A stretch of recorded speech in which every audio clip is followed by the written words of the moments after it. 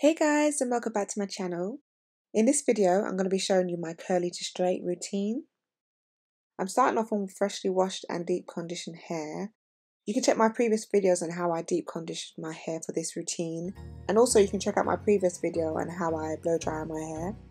When I usually straighten my hair, I usually use a thin toothed comb, but I found something on Amazon that might be a game changer for me because I can never seem to get like a silky silk press because my hair will just poof up all the time. So even when I go to the hairdresser, so I don't know.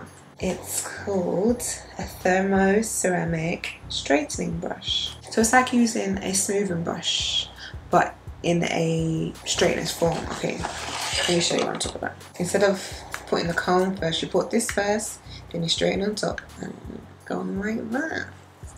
So yeah, I'm gonna try it out today, see if it works out for me. And also I bought some new straighteners because my old ones were GHDs, but they only went up to a certain degree, which is probably why I wasn't getting my hair as straight as possible. So I decided to buy some new ones, and this is the one that I bought. Here in the UK, I feel like it's quite hard to get good straighteners. I would spend money on good straighteners if I could find good straighteners. Maybe I need to go to the hairdressers or maybe the salons and see where they get their supplies from, but I don't know. I'm just going to use these and see how they work for me.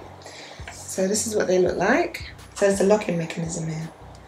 So I have to pull that to unlock it. I decided to buy the figured plate because my hair is quite thick and I really want to cut the time down as much as possible. It's a wide digital ceramic straightener, high heat 150 to 230 degrees, fast 15-second heat up, floating plate for superior alignment, automatic safety shut off, swivel cord and heat resistant pouch. I'm going to put them on 210 to start with, and I'll see how I go from there. Let me just section up my hair. I like to work in 3 sections on each side, so I'm going to part them off. I don't know, I feel like it goes a little bit quicker this way.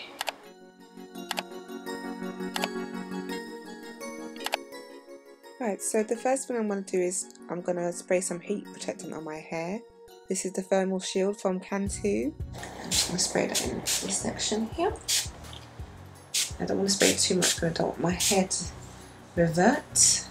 I use it in my blow drying routine as well. So whenever I'm applying heat, whether it's blow drying or straightening, I go with a heat protectant before I put any heat in my hair. I did like the way the heat protectant felt on my hair. It just made my hair feel softer and more nourished, rather than when I used to use my Tresemme one. That didn't really feel nourishing in my hair. So it was nice to have a heat protectant that did provide some sort of moisturized feeling in my hair. Here we go, these big old things. Also, the other products that I did use in my blow drying routine was the Keracare Silk and Seal Serum and the Apogee Leave-In Spray, the Reconstructorizer. I'll leave the products that I used below, but if you like, you can also check out my previous video because the blow drying is an important part of the straightening process. So yeah, in this particular part of the routine, I don't use anything but the Thermal Shield, just because I don't want my hair to be weighed down. I just want it to be light and airy and fluffy, you know, trying to get that silk press look. Right, so it's soft, smooth, but I feel like I can up the temperature a bit more just to get a silkier outcome. We'll turn them on because they turned off. Maybe that will help. So let me put it back on 210. That's so jokes. Okay. I'm going to start straightening my hair from the back towards the front of my hair. You don't have to do your hair in sections like I did. You can go row to row. Okay. No, I don't need to go higher than 210. When it's on, it's hot. Yeah, so make sure the straighteners are on before you even start to straighten your hair. That would be a good step in your routine. So before I start straightening, I make sure to comb out the section before I go in with the straightener, because I don't want to snag my hair and I want it to be a smooth motion when I'm putting the straightener through my hair. And then I do fast and short passes at the roots to smooth out the roots without burning my scalp. You don't want to put the straightener close to your roots for very long because the steam is just going to burn your scalp. So just do a few passes. Don't worry about the amount of passes I'm doing. It's not going to damage my hair. It's just short passes. So yeah, after I do the short passes, I go in with the chasing method. The straightening brush first, and then I put the straighteners behind it.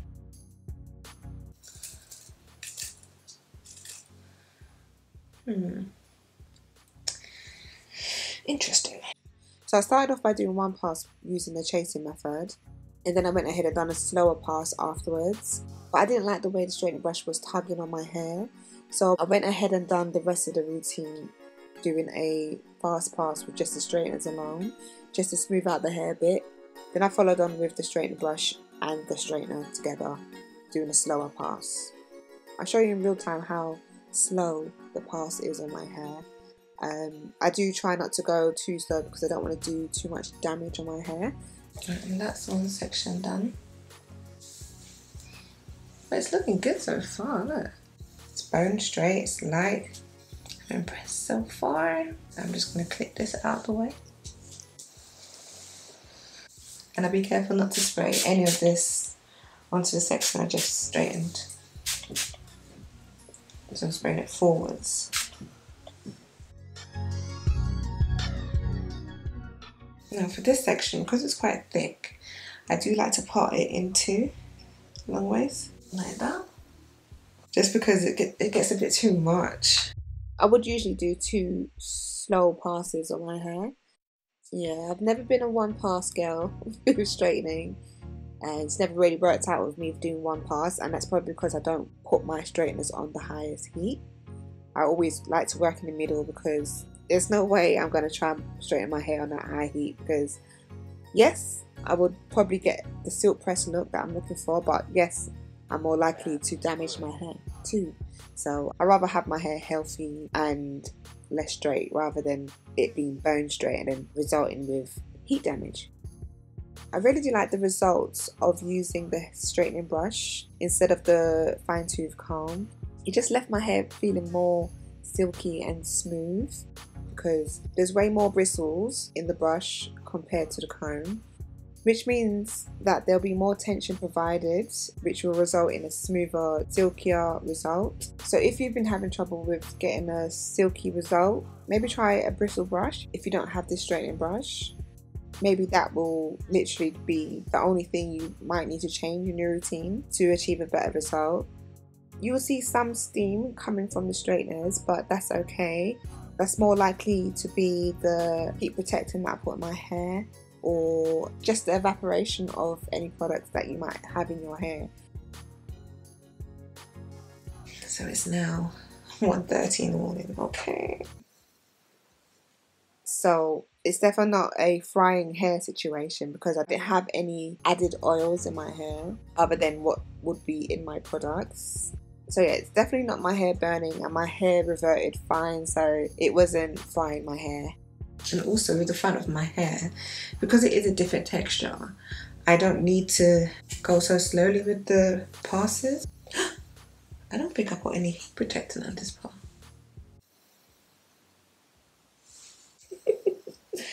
That's not good. Okie dokie, let's hope I don't have any heat damage, please. Oh my god. Oh my god.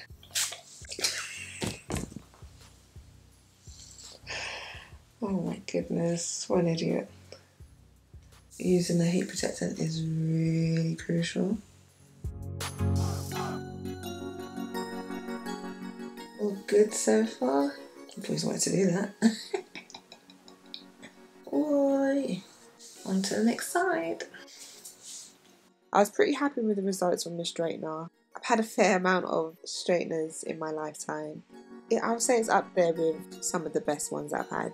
But I've always had drugstore branded straighteners. I did eventually buy GHDs, but I just didn't feel like they were exceptionally good compared to what I'm used to.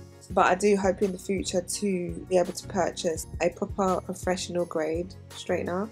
But for now, these will do, and they will do a good job. So if you're looking for some new straighteners, I do recommend these ones. And I also do recommend the thicker plates for thicker hair because it covers more surface area and it speeds up the straightening time.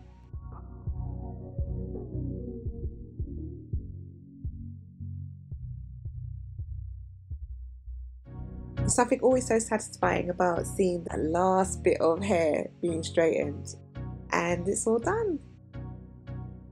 It took me roughly about 45 minutes to finish my whole hair, which is actually not that bad considering the length of my hair and the thickness. I doubt I'll be able to speed that process up. It's just a long process, guys. What I'm doing here is I'm just going around the perimeter of my head just to straighten out those edges a bit more, because for some reason they always get missed when I'm straightening my hair. Probably because I'm not getting as close as I need to be to the roots, but listen, I can't stand when that steam touches my scalp. So yeah, I'll just go ahead and straighten those out a bit. And obviously, again, not long passes on the hair, just short passes, just to get the roots done.